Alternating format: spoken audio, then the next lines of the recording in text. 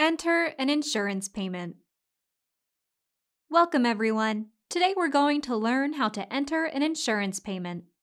To begin, click Billing at the top of the page. Next, under the Insurance Payments column, click Enter Insurance Payment. Once on this screen, enter information for the payment.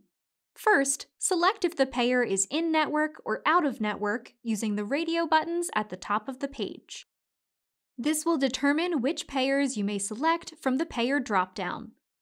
From there, go down the line and enter the payment method, payment date, payment amount, and the check number or transaction ID depending on the type of payment.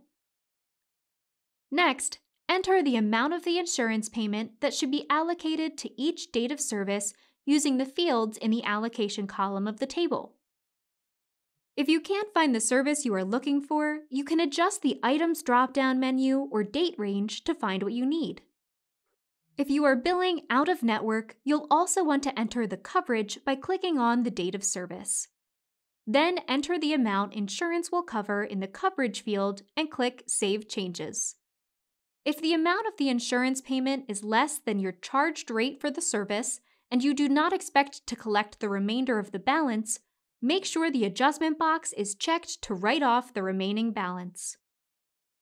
Before you complete the payment, you can also note any adjustments caused by interest, penalties, forwarding balances, or deductions by typing the description and adjustment amount in the Payment Adjustments field.